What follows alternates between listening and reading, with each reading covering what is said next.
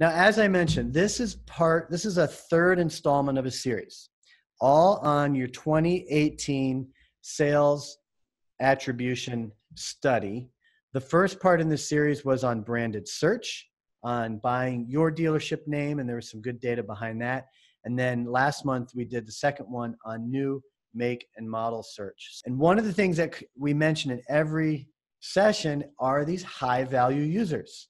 And that's what we're finally going to get into today, how to identify and track high-value users on your dealership site so that you can, of course, push and move more metal. No matter how visitors arrive at your site, they had a higher purchase rate when they qualified as a high-value user. So in other words, if someone is visiting you multiple times, touching a ton of pages on your site, touching inventory at least once, all those different thresholds that we talked about earlier, the purchase rate for that traffic was always higher than the average site traffic to all of our participating dealers. And if you look at one graph in particular, for the new make model search, which again, we talked about in depth on a previous session, it's definitely worth looking at. There was a purchase rate of almost 14% for high value users, which is insane. So that means for these participating dealers in the study, on average, 14% of the high value users they got through a new make model campaign bought a car.